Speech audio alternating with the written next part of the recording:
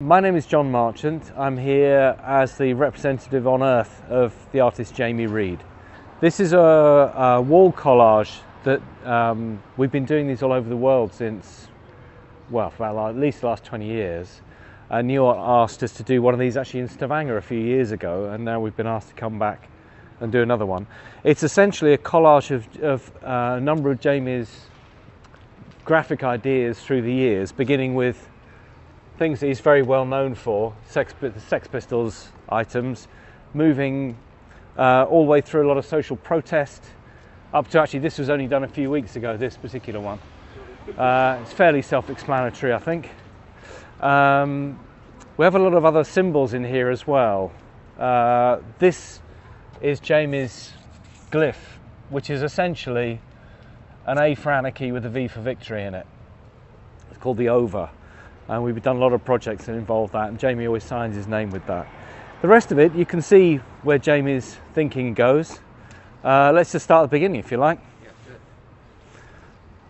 This one actually goes back to the Iraq War. George Bush, Tony Blair, Osama bin Laden as well, actually, all liars, basically. So these works that he's done at the time, in the Yeah. moment, and then we're sort of bringing them back as a... Quite. It's like a sort of memory web in some ways as well. I mean, we've done other projects where we've taken these posters from the past, a long way in the past, and put them up as if they're contemporary pieces as well, just to mess with people's heads a bit. Nothing wrong with that. This was from, obviously when Boris Johnson was Prime Minister. Attack on the Bullingdon Club crowd. He's not a fan of Johnson then. Not a big fan of Boris Johnson, funny enough. No. This piece originated with actually a project we did with Pussy Riot back in 2013. We did some visuals for Pussy Riot attacking Putin. Really, only figures of authority, generally a fair game. John Wayne with lipstick, with a badge that says "Peace is tough," has got, actually, funny enough, there's an interesting little story to go with this.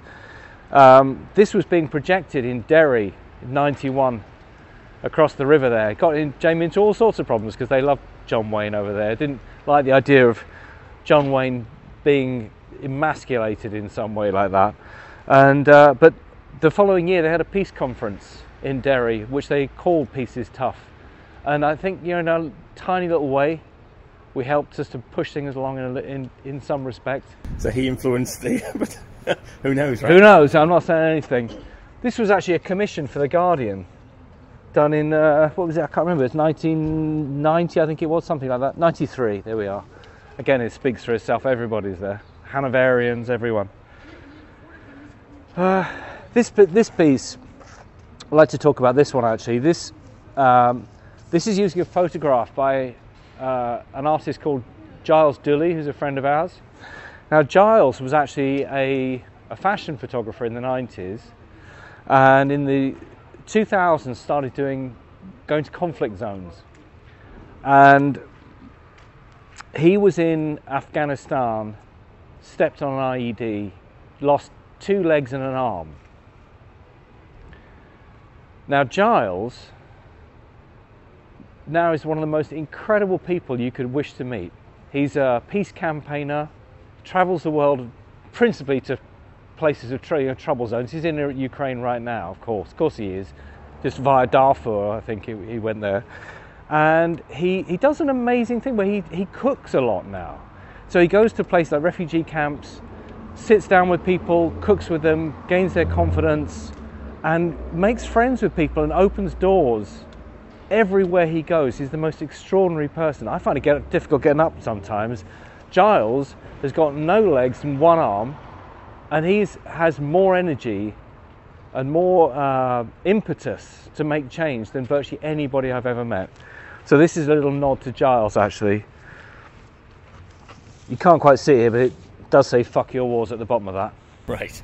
Is that purposely obscured? No, it's just, sadly, it's chance. There's another one down there. You can see it in all its glory. This is quite an interesting one. This is Silbury Hill, and this is down near Avebury in Wiltshire. And this Silbury Hill was actually I think it probably still is the largest human-made monument in Europe. That's a hand-made hill. It's crazy, but it's like our own pyramid. It was there for elevating people closer to the stars and the sun. It was probably some kind of it was used for rituals for all sorts of celestial events, with the solstices and the equinoxes and so forth. And this is a nod in many ways to Jamie's more spiritual side. His great uncle George was the chief Druid, the chosen chief from 1906 to 1946, but he was also a social campaigner as well. So there was this kind of duality of interest in spiritual elevation, but also social elevation of the individual. And Jamie's always carried that interest forward, actually. And we're in the middle, actually, of a second year of a project in Cornwall, which really focuses on this. And we're going to be talking about this for the Nuart Festival tomorrow at 11 o'clock.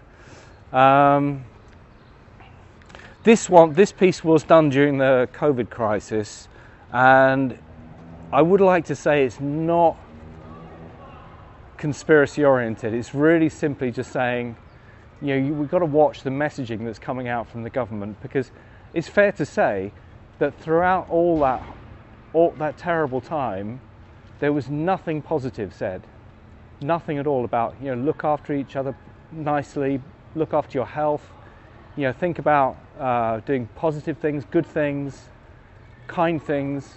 It's all very well to clap for the NHS, but obviously we've seen now the government didn't really mean that either, because they've stuffed the nurses.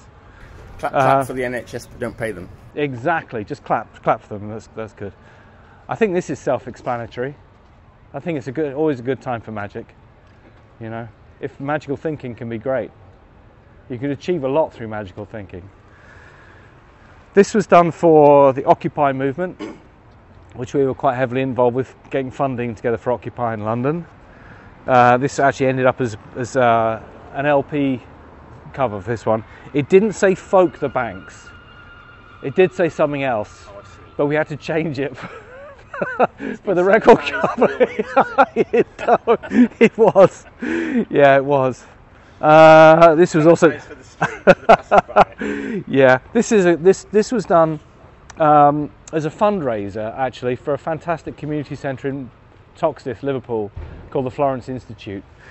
And obviously he uses a kind of, Jamie often brings humour into his work. Sometimes it's not always appreciated, like swastikas in Trump's eyes. No, Trump doesn't get a good deal there, no, he doesn't, does he? But this was done when there was a lot of campaigning going on for supporting families who couldn't afford to pay their children, couldn't afford to feed their children during school holidays. Now, the community centre, which I talked about just now, the Florence Institute, they do incredible work in many areas, providing just social support to people in a very troubled area. But one of the things they do, which is really humbling, is they provide free meals for children throughout school holidays, because there's many kids wouldn't get fed in the area otherwise. So we did this as a fundraiser. We produced a series of prints, sell them. 100% of the money goes to the food fund. We do that kind of stuff quite a lot. Fairly self-explanatory. Again, that's not a new piece. That's a couple of years old, that one, I think. Growth, not greed. Let's support that, I think. It's fair enough, right?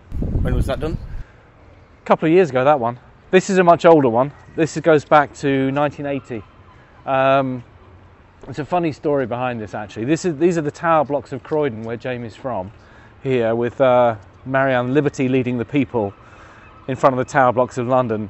But this was a visual that was used for a group called Bow Wow Wow, who Jamie worked with after the Pistols. And they released a single called C30, C60, C90 Go, which was about home taping and about the pleasures of home taping and sharing music. Now, of course, at the time, all the record companies hated the idea of that because they wanted you to buy 7-inch singles. So we had this fantastic situation where all the record companies were getting together with a campaign saying home taping is piracy. So Jamie, of course, being Jamie, uses record company finance to produce images which are promoting the thing that the record company is trying to stop. Into the age of piracy, which we love that. Yeah, born again pagan, why not? There's a real sort of good sort of collection, isn't there, of sort of work from really across the spectrum of his work, is it? Yeah, there is actually one of these. This drawing goes back to the very early 70s. This one, which is just then reused. Jamie will often do that, take an idea and reuse it over and over again. I mean, this obviously refers to the image he did for the Pistols of the Queen with swastika eyes. Yeah, that happens a lot. How did you become involved with Jamie Reid? Because you manage his collection. I do. I look after his archive, as well as do all the sort of day-to-day management stuff with him as well. I was asked to curate an exhibition of his work in New York. That's how I first met him. I'd never met him before, and it was a wonderful experience. Bit of a hair raiser, but great. And that was in the mid-90s, and we're still going strong, I think. As long as we're standing, we'll keep going. And how did you get involved with Nuart? Martin Reid asked us over to do Nuart in Stavanger a few years ago, and of course we stayed in touch. Nuart's an amazing organisation with lovely people, and we were just very happy to be involved with this year's project. So, what do you reckon?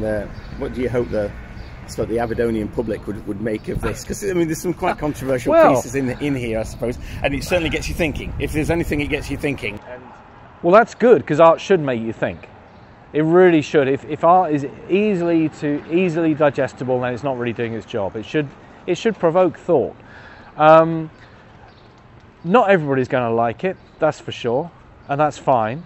But I would say that when we were putting it up, we had lots of people walk by, stop, look, ask what we were doing, and as soon as I saw an opportunity to get a pair of extra hands in, I would say, come and do a bit, try it, give it a go yourself.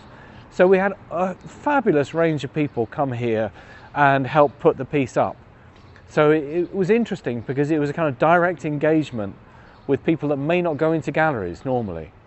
And of course you have that situation with street art anyway, anything like that. But this was an opportunity for people to get involved with the creation of it, which was really, it was a lovely event actually. It allows for a conversation on the street as well, doesn't it? This sort of thing when you're walking past work like this, and you might recognise some of Jamie's more familiar work. Yeah. So the work like the God Save the Queen stuff that he does did with the Sex Pistols, and you suddenly might notice that and think, oh, yeah, that connection. Is this the same artist? Yeah, what's going on here? Precisely, what is going on? So, as long as you get a conversation going, then that's good. We're happy with that. Thank you, John. Pleasure.